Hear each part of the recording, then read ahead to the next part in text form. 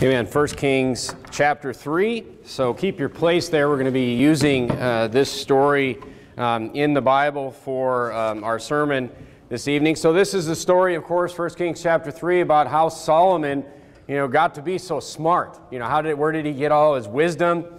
And I think there's a lot we can learn from this story. That's what we're going to look at this morning. As far as, sometimes I think, as I preach so many sermons, I was pondering on this the last couple of weeks, and I was thinking, we talk about a lot of doctrine here. We really dig into the Bible, especially Wednesday nights. We go verse by verse through chapters in the Bible, and we look at every single thing that the Bible has to tell us there. Doctrine, heavy stuff, right? Just the depth of Galatians we've looked at throughout the last few weeks.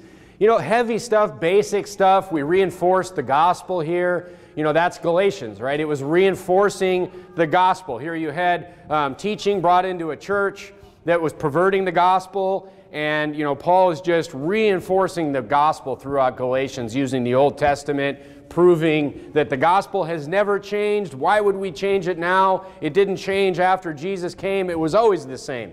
Even with the gospel of Abraham. We preach on all this stuff here. We preach against sin here. We preach against things that, you probably won't hear at a lot of other churches. In the Bible, we preach against it. We preach against the way the world is going here. We talk about, where we should be holding when the world is, just heading in the complete wrong direction. But I think, as we look at 1 Kings chapter 3 this morning, the topic I think we need to talk more about is, our walk with the Lord. Who is God? Who is God, and how does He respond to us? How are we supposed to respond to Him? What's first, second, and third? How is God going to respond to us in our lives? I understand we aren't saved by works, but, our walk with God is very important. Essentially, you're all, hopefully you're all saved this morning, but essentially, you're saved, but you still have free will in your life, just like you had free will before you were saved. You still have free will as after you're saved. Okay? Look, we're all saved believers here, hopefully. We're saved by the fact that we have trusted in Jesus Christ, saved, sealed, that's it. There's nothing that's ever going to change that. But look, we can do whatever we want in our lives. And many Christians do just that. They get saved, they take that salvation, and they do nothing in their lives for the Lord, and they feel like they can just go and do whatever they want in their lives. They can and not be unsaved, but then those same people, however, and this is why I want to get to the story in 1 Kings chapter 3, those same people that get saved by nothing by their works, just by believing on the Lord Jesus Christ, those same people, they live a life of free will however they want, and then they're confused about the events in their lives and how these things are playing out. Look down at 1 Kings chapter 3. 1 Kings chapter 3. And look at verse number 5. The Bible says, "In Gibeon the Lord appeared to Solomon in a dream by night. And God said, 'Ask what I shall give thee.' And Solomon said, 'Thou hast showed unto thy servant David my father great mercy, according as he walked before thee in truth and in righteousness and in uprightness of heart with thee. And thou hast kept for him this great kindness, that thou hast given him a son to sit on his throne, as it is this day. And now, O my Lord God, thou hast made thy servant king instead of David my father, and I am but a little child. I know not how to go out or come in.'" So first of all, we see a great humility by Solomon here. He's saying, I don't know anything. He's saying, I don't know, what I'm supposed to do. I'm just a kid. Solomon was, somewhere south of 20 when he became king. I don't know. I think he was probably 12 or 13 or 14 years old. He was a teenager, and he became king of a kingdom. Think about that. All right, think of one of the teenagers in this church running a nation. Scary, right? No, I'm just kidding. But I mean, I'd rather have one of the teenagers in this church running a nation than some other teenager, okay? But look, he was humble. He approached the Lord with humility. Look at verse number 8. And thy servant is in the midst of thy people, which thou hast chosen, a great people that cannot be numbered nor counted for multitude. This explains what, by the way, just a side note, why you should never do a census on God's people. Okay? Because, the Bible says, and God's promises were, the people will be without number, and they'll be a great people. And, by doing a census, you're kind of saying, is there really that many? Are they really that great? Look at verse number 9. So that's how David got in so much trouble. It was a lack of faith in God. And here you see that Solomon just has that great faith. He just says, I know these people are great, and I know they're without number. Look at verse number 9. Give thy servant, therefore, an understanding heart to judge thy people, that I may discern between good and bad. For who is able to judge this so great a people? So, look, verse number 10 says, the speech pleased the Lord.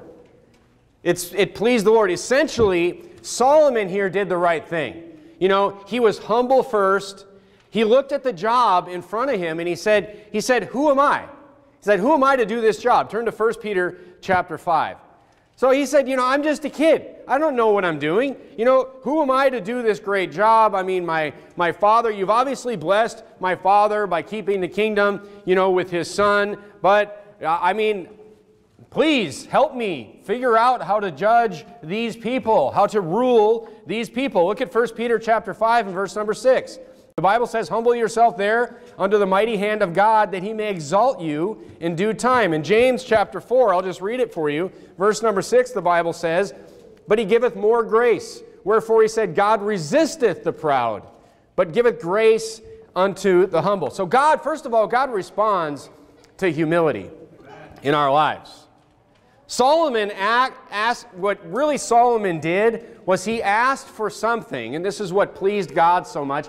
He asked for something that would benefit the people instead of himself. He asked for something that was, for the nation that he was going to be ruling instead of, what probably most people would ask for, which was, things for himself. Turn to Proverbs chapter 28. Essentially what Solomon did here was he proved himself faithful in this moment to God. Look at Proverbs chapter 28. Proverbs chapter 28, look down at verse number 20. Proverbs chapter 28, look at verse number 20. Right in the center of your Bible, just past Psalms, you'll find the book of Proverbs. Look at verse number 20. The Bible here says, a faithful man shall abound with blessings, but he that maketh haste to be rich shall not be innocent. Look, this is Solomon right here. Okay, this is Solomon. Solomon proved himself faithful, but the opposite of this, Proverbs is opposites, right? It's saying, if you do this, this will happen, but if you don't, this will happen. So in this verse, the Bible is saying, a faithful man will abound with blessings, but he that maketh haste, he that's just looking for something for himself, shall not be innocent. So the opposite of being faithful is being self-centered and being focused only on yourself and making yourself rich, which is exactly what pleased the Lord that Solomon didn't do. God even mentioned it. He said, because you didn't ask for a long life and riches. He's like, I'm going to grant you all these things. So look, the point I'm trying to make this morning is a simple one. Okay, do you feel confused at times in your life? I'm sure many of you do. Are you confused on why God is not moving in your life? If this is you, if things are not going the way that you plan them to go, look, as a saved Christian, you need to understand this simple point. And look, it's a shame if you don't understand this. Solomon, look, here's the point I'm trying to make this morning. Solomon was faithful first. He was faithful first, and then God responded. Okay, look, it's not a chicken or an egg. It's faithful first, and then God responds. That's how God works. That's the whole point of what I want to try to get across this morning. And you say, well, how can I be faithful if I'm not in a place where, God, where I want to be? How could I be faithful? Well, exactly. That's exactly what you need to do. Solomon was not ready to be king here. It's important that he recognized that he had nothing that he needed to be king. He was just a kid. He was just a kid. Turn to Luke chapter 16. He was just a kid, and he was about to rule a nation? Think about that. Look at Luke chapter 16 and verse number 10. This morning, I'm telling you, let me just apply this story to all of your lives this morning. This morning, I'm telling you that if you want to have a successful walk with the Lord in your life, you need to be faithful first. Look at Luke chapter 16 and verse number 10. The Bible says, "He that is faithful in that which is least is faithful also in much. And he that is unjust in the least is unjust also in much." You say, I just don't have much to be faithful over right now. Exactly. You say, I don't know, I don't really have anything to be, look, if you're faithful in your walk with the Lord, look, turn to Hebrews chapter 10. Let's just talk about being faithful to the things of God. Let's talk about being faithful to God in your life. Are you faithful with your walk with the Lord? Are you proving yourself to be faithful? Look at Hebrews chapter 10, verse 25. We talk about this verse a lot. This is a verse that people today, it seems, don't want to, they just kind of want to delete it from the Bible. The Bible says, "Not forsaking the assembling of ourselves together, as the manner of some is, but exhorting one another. And so much the more, as ye see the day approaching." Look, the Bible says that you should go to church. That's what this is saying. It is one of the most clear commands in the Bible. It's ironic that we go out every single week soul winning, and, one thing that we're finding is that just not a lot of people go to church anymore. They just don't go anymore. It's just changed. People don't go to church. It's just, it's rare to find someone that goes to church now. It's weird. You used to be able to find people, they go to different churches, they go to false churches, whatever, but it's rare. It's rare to find people just in general. If you find somebody today out soul winning that says, "Yes, I go to this church and I'm going every week," or whatever, that's strange today. I actually can't remember the last time that I found somebody that regularly goes to church out soul winning. But let's look at ourselves here this morning. Are you faithful to the house of God? People ask me all the time, I don't really like people asking me this, but it's one of those things as a satellite leader that when you visit other places, people, what the one thing people ask first? How many people are going to your church? How many people are going to your church? That's what everybody wants to know. And I'll be honest with you, I have no idea. It's either 30 or 60, it depends. You know what I'm saying? I don't know. First of all, it's not a metric that I really care too much about because God will grow the church. But personally, I don't really know how many people come to church here because it all depends on the week. Do you look for an excuse to not go to church? The first question is, if you do, the question is why? The question is why? Is going to church, here's a better way to put the question. Is going to church every Sunday or Wednesday a decision that you make every week? That's the question. Do you decide, are we going to church today? Look, I'm telling you right now, it's not one that I make. That is not a decision that, I have some decisions that I make during the week. That is not one of them. And you all should be glad for that. It's not just a decision. No matter the week or the circumstance, we just go to church. That's it. And you say, of course, you're the preacher. Of course, you're the preacher. Of course, you don't make the decision. But look, here's the thing.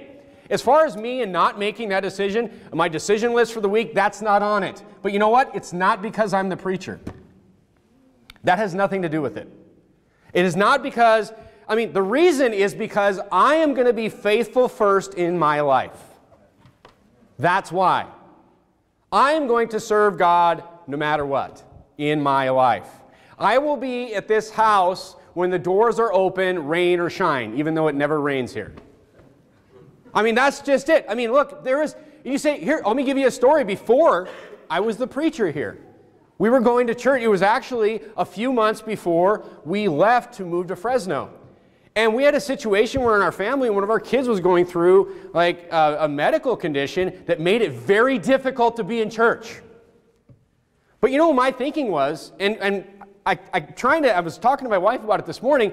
We never said like, should we go to church or not? We're like, we really need to go to church now. It's a completely different attitude. It's a completely different mindset. It's a completely different heart. Where you're like, you know what, I really need to be faithful right now. Because I need some help right now. And I know how God works. I need to be faithful first.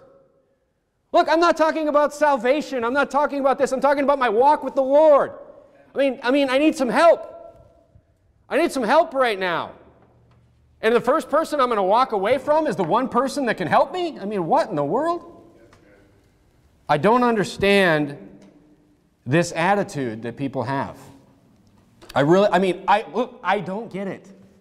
That's why this sermon. Say, why this sermon? This is why. Because I don't understand. Help me understand. No, I do understand. I don't want to understand. But the problem is it's a mindset. It's really a heart issue. If coming to church or walking with the Lord is a decision that you make on a daily basis, there's a problem there. You say this is a basic message. Well, why could we have 60 people here this morning or 28? Why? I mean, here's the answer. It's because some of you make this decision every single week. Some of you make this decision every Sunday and every Wednesday. I mean, some of you, quite frankly, are visitors. That's kind of how I look at it. If you make a decision every single week on whether or not to come to church, you're a visitor. I mean, personally, I'm glad you're all here whenever you're here. Don't get me wrong. I mean, I'm glad to see, but the point is, you can't make time for God, and it's not only just church, it's in your life in general.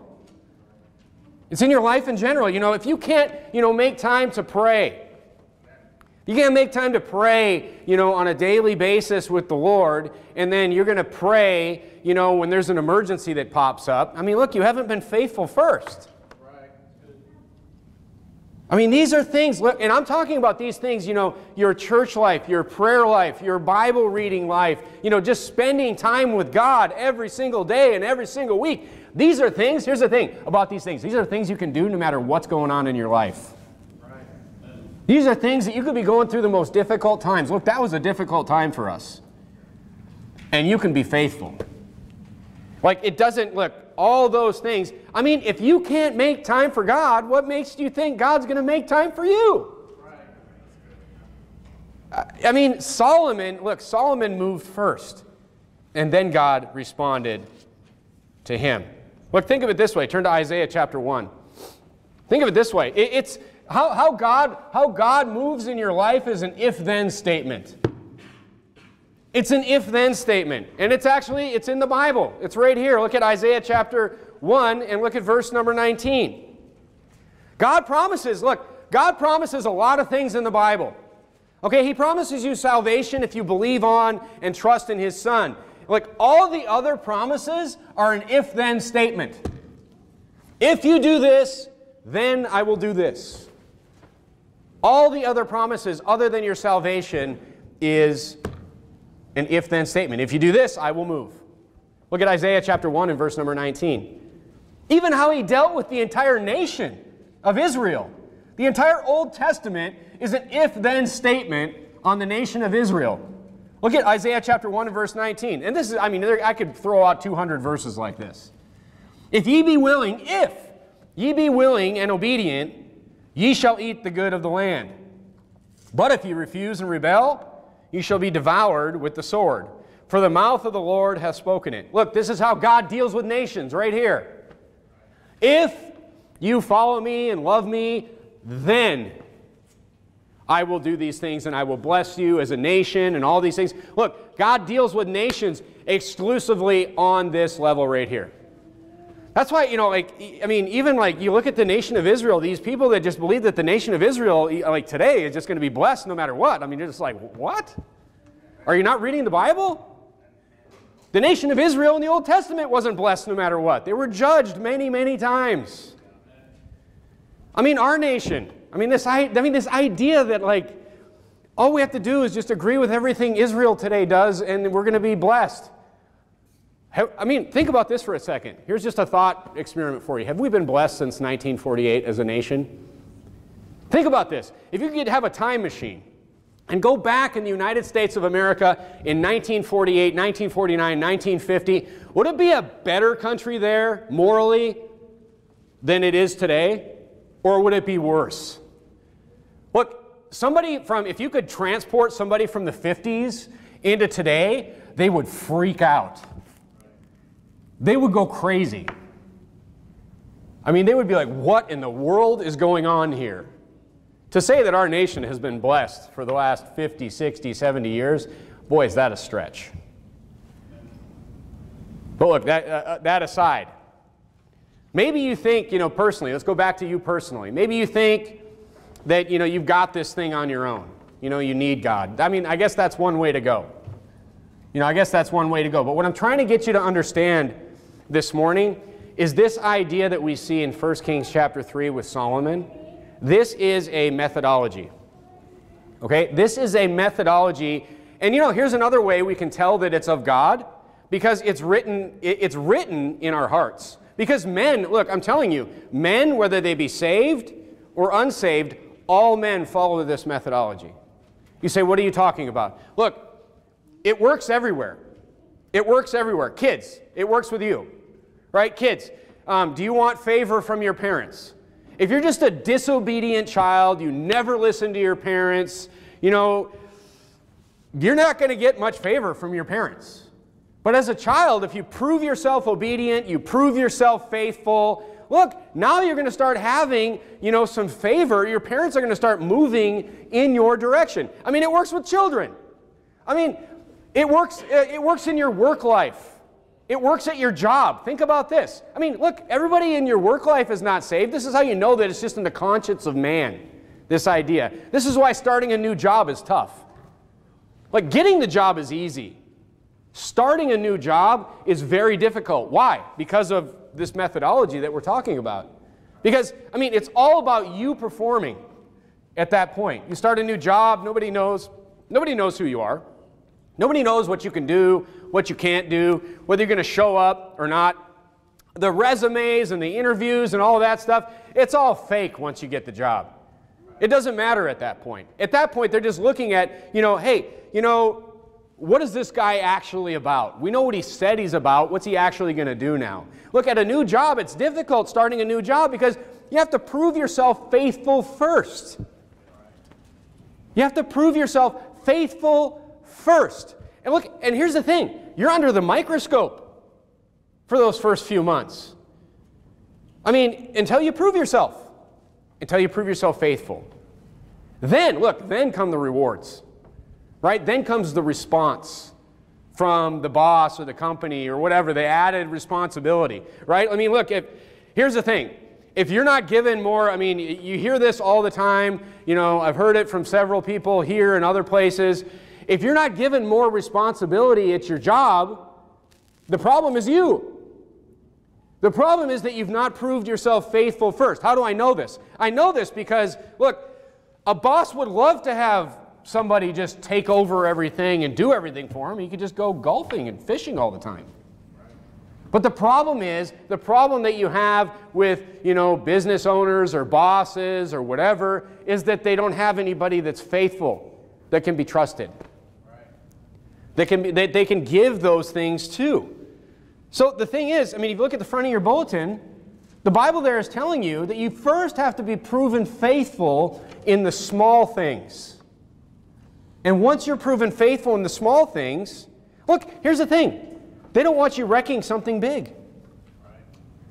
God's the same way. God's the same way. They don't want you wrecking something big. So if you've ever wondered, why aren't they giving me more responsibility here? Look, the question that you should be asking is, you're asking the wrong questions. You should be asking, what do I need to work on? What do I need to get better at? Where do you think that, I'm struggling? And after this, After this and after you fix those things will come the new responsibilities, will come the bigger things that you're going to become, get to be faithful at. And then here comes the skills that you're going to learn. Here comes the raises and the promotions and all of these things. But you first have to prove yourself faithful. And it starts with the small things. Turn to Proverbs chapter 31. Proverbs chapter 31. Ladies. You say, all right, you're really giving it to the guys this morning. Well, I mean, it's no different for the ladies. The methodology is all the same. Proverbs 31:11, look what the Bible says. The Bible says, of the virtuous woman in Proverbs 31:11, the heart of her husband doth safely trust in her, so that he shall have no need of spoil. Why does this man trust his wife? I mean, think about this. Here's a guy that he's off doing whatever he's got to do during the day. He's running his business, he's working, whatever. And his wife, this virtuous woman, is at home, and she's doing all these things. In Proverbs chapter 31, I just gave it away right there. She's doing all... Look, he doesn't trust in her because she's good looking. He doesn't trust in her because, she wears certain clothes or whatever. He trusts in her because of the things that she does. He trusts in her because of the very next verse says she will do him good. And then it just goes off into all the details of all the things that she does. And that's how he trusts her. I mean, she's proven herself faithful. But she was faithful first, and then he trusted her. I mean, does your husband trust you? Does he know that when he leaves, everything is taken care of? Does he know that the school is going to run for the kids, that the home, that the plan that he has and you've worked out together with your family is going to run like a clock? Does he know that? Look, my wife was gone this week, and boy, was there a missing piece. We tried not to touch anything in the house, and we tried not to, it just all fell apart within just a matter of 2 or 3 days. It's to the point where it's like, we got to go camping. We got to get out of here. But here's the thing. Your husband wants to trust in you. There is no better feeling. There's no better feeling. And I've had this feeling for years, and I'm so thankful for it. There's no better feeling than just knowing that whatever I have to deal with out in the world, whatever I'm dealing with at work, whatever I'm dealing with people or problems or whatever, I just know that everything's taken care of at home. If there's a better feeling in the world, I don't know. Because, just having that peace, because that's the important thing. That's the important thing. Whatever I'm doing to try to wrangle a paycheck every single week, there's nothing more important than knowing that the kids are taken care of, than knowing that the house is taken care of, than knowing that the kids are getting an education, they're getting a biblical worldview instilled in them so they'll be able to deal with this garbage when they grow old and they'll go in the way that they're supposed to go. There's nothing more important than that. And that's why that feeling is so important. That's why that husband, he safely trusts in her. He safely trusts in her, and he has no need of spoil. If I had to take care, I would need spoil in like another week because, we were dying there trying to take care of ourselves. And look, it's the next generation is dependent on it. The next generation is dependent on Proverbs 31. The next generation is dependent on these kids being trained up properly. And as Deuteronomy chapter 6 says, it's an all-day process. It's when they rise up in the morning to when they go to bed at night. That's what it takes. But this woman proved herself faithful first. And that's why her husband trusted in her. So does your husband, does he know that when he leaves, everything is taken care of? Does he know that, look, he wants that feeling, I guarantee it. He wants that feeling. So you say, I see what you're saying, but, things aren't working out in my life in general. I don't like, look, this sermon is why. I mean, you think that, I mean, look, God can do anything that He wants for you in your life. I used to be this type of person before I was saved, when people would say, well, the Lord's just leading me in this direction, and the Lord's just doing this. I'd kind of roll my eyes at those people. I mean, I wasn't even saved at the time, but I was like, you know what? God's not really involved in this thing. I used to think this way when I was younger, but it's not the case. God can move anything in your favor that He wants. This is not a prosperity message. This is a point that, look, if you're just try to do what you're supposed to do first. Try being obedient and faithful for more than 5 minutes in a row in your life. And then, look, maybe God will move in your life. But look, it takes more than 5 minutes. It takes more than 5 days. You say, I want God to move first. I mean, you see people, they must think that. They must think that they just want God to move first in their life.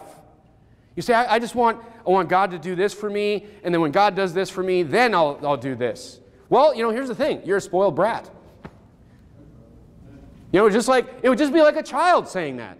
A child that comes up to their dad, and they're just like, Dad, I want the keys to the car, and I want to go drive around, and every single time that they've been given the keys in the past, they wreck the car. And they're like, well, just give me the keys. And Omi just, no. You prove you can drive first. You prove that you can be faithful first. There's no reason that, you're a spoiled brat if that's the case. Never obeys his parents and expects his parents just to give him, look, they have zero trust in a child like that. That's the problem. And what are we entrusted with? Think about this. What are we entrusted with? Aren't we entrusted with, think about like a parent trusting their child with something, or a business owner trusting, their employee with something. A business owner just putting his most irresponsible employee in charge of the operations day to day of a really important business. Think about that.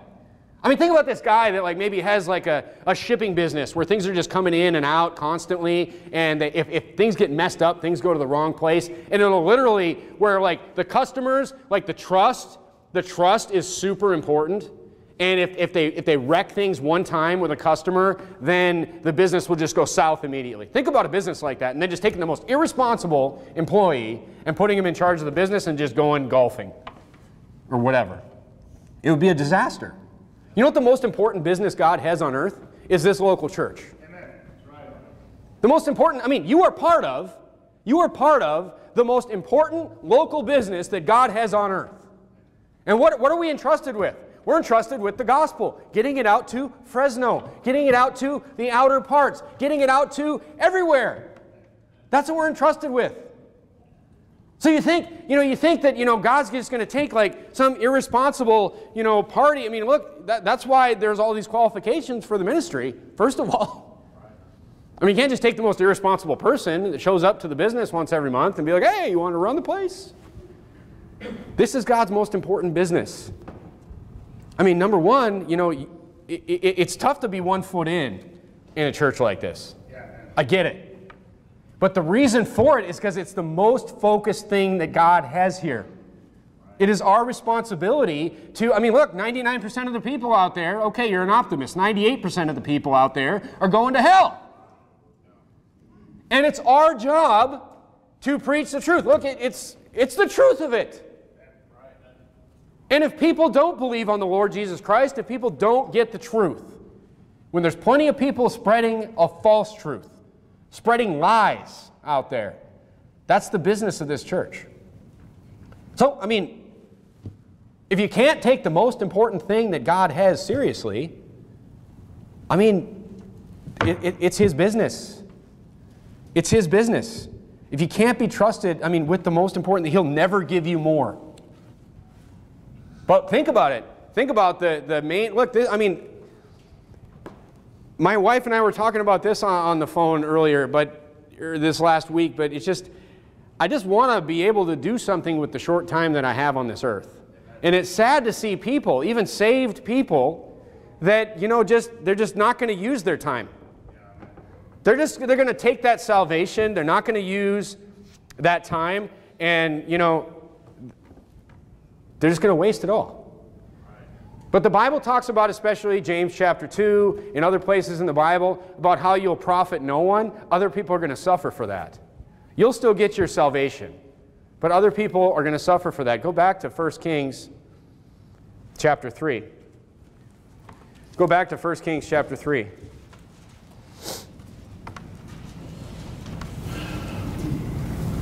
Look at verse number 11 of 1 Kings chapter 3. Look, I fear that some people, you know, this is a complicated message this morning, but I just fear that some people are just never going to learn this. And that's why I thought maybe I need to hit this morning. But look, don't be that guy. Because if you can prove yourself faithful in your life, in your Christian walk, God will respond to you. For sure. Look down at verse number 11. And look what God says to Solomon. He says, "And God said unto him, Because thou hast asked this thing, and not asked for thyself a long life, neither asked riches for thyself," there's Proverbs chapter 28 right there, "nor hast asked the life of thine enemies, but hath asked for thyself understanding to discern judgment. Behold, I have done according to thy works, and lo, I have given thee a wise and understanding heart, so that there is none like thee before thee, neither after thee shall any arise like unto thee. And I have also given thee that which thou hast not asked, both riches and honor, so that there shall be not any among the kings like unto thee all thy days. And if thou wilt walk in my ways." Now, right back into the if-then statement. Here we go again. "To keep my statutes and my commandments as thy father David did walk, I will lengthen thy days." So he gives him everything. He's like, I'm going to give you wisdom and judgment that no one's ever seen before. That's how God can move. He moved more than anyone had ever seen God move in this area before to this point. Then he tells him, you know, you didn't ask for a long life, but look, I'm going to give you that too, as long as you do these things. You keep these statutes, and then, look, here's the thing, here's the thing, after you prove that yourself faithful, God will move in your life, but then you have to continue in the Lord. You're like, oh man. You're like, not only do you have to prove yourself faithful, get moving, God will move with you, and then you have to continue through that. That's where Solomon fell short. And that's where many people fall short. You're like, this sounds like a lot of work. It is a lot of work. It is a lot of work. It's not a lot of work to get to heaven. That's free. But walking with God, because, you know, proving yourself faithful to the God that saved you, and then walking an entire life. Look, most people failed at it in the Bible. Most people, look, I mean, I did a chart one time of the kings that started out good and ended good. It's like 4% of them. You had a lot of them that started out well, but most of them ended bad. Doesn't mean that they weren't saved or that they didn't go to heaven. But look, the point is, I mean, continuing your whole life is a lot of work. You get saved and you're like, oh man, this is great. It's all new. But you know, you're going to get to a point in your life where a walk with God and soul winning and preaching the gospel and having people not want to hear it, slam doors in your face, all this is going to seem like work at times. You're like, but church is fun. I know. I can't imagine why people don't like to come to church. I love it. I can't even remember the last time that I was like, church. I mean, what in the world? It's a heart issue. I mean, this is like the perfect weekend. It's like fishing on Saturday, camping, and then church on Sunday. It's like, boom, it's like a cherry on top of an ice cream sundae. But here's the thing. A walk with the Lord throughout your life is labor, and it's going to feel that way at times. And that's normal. But you have to just make that decision that you're going to do it, because God gives Solomon, he moves for Solomon. He moves here and he just gives him everything right away, but Solomon didn't continue. That's why we have the book of Ecclesiastes. Is because Solomon didn't continue in his life. He continued for a while, and then he just fell off the cliff, and then he gives us the book of Ecclesiastes saying, don't waste your whole life. Because that will be what you will look back at, as Solomon did at the end of his life, and you'll say, you know what? I took this salvation, and look at all the things that God did for me. and I wasted the whole thing. You know, the water, your life is like a glass of water being poured on the ground. Your life is like a vapor. The little time that you have here, and you could waste it all. You could waste it all. So look, you have to be faithful first. If you're wondering why things aren't going the way that you think that they're going, try just being faithful first. Try it. Try being faithful in the things of the Lord. Try being faithful with everything that the Bible, everything that we preach here. Try being faithful in those things. Tell yourself, you know what, if it's in the Bible, I'm just going to do it. I don't want to do it, but I'm going to do it because it's in the Bible. And see what happens. Watch God move in your life. You know, this isn't, you know, a prosperity gospel. This is just how God works right here. Let's bow our heads and have a word of prayer.